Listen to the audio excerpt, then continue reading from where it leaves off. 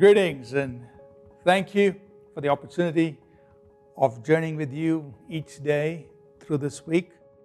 It's been a delight to take a few moments and just meditate in the Word and encourage our hearts. This week we have been reflecting on Ephesians chapter 5 and verse 1, where the Apostle Paul instructs us saying, "Be imitators of God as dear children." And we've talked about the various ways in which we can imitate God.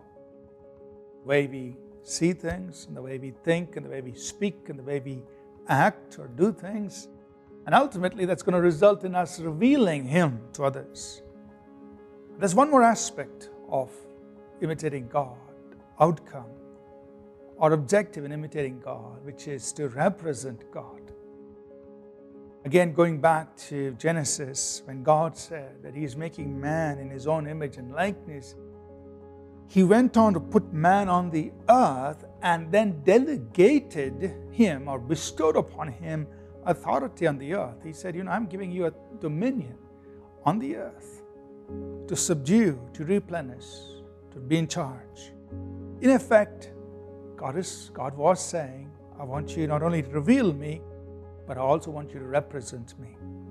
So man was created in the original design, in the image and likeness of God, to both reveal God and represent God. That means to act on this earth in the place of God, on the behalf of God, to represent God as His delegate, so to speak. So when we imitate God, we are actually representing God in life situations. We become His voice. We become His hands, His feet. We become a small embodiment of Him in that situation.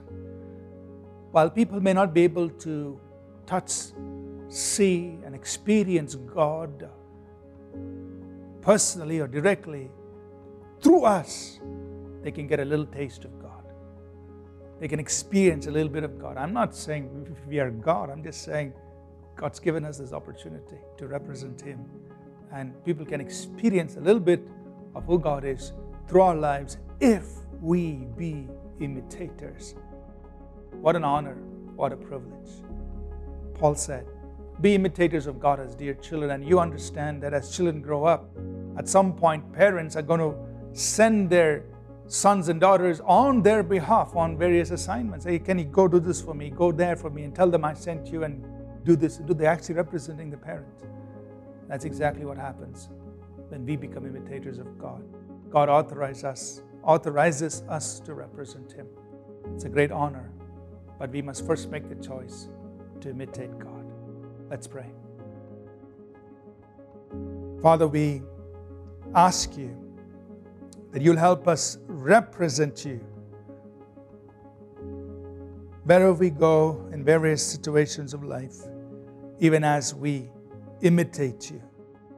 Give us the grace, empower us to do this. Be revealed through us and be represented through us here on earth, so others may get a little taste of You, O God, through our lives.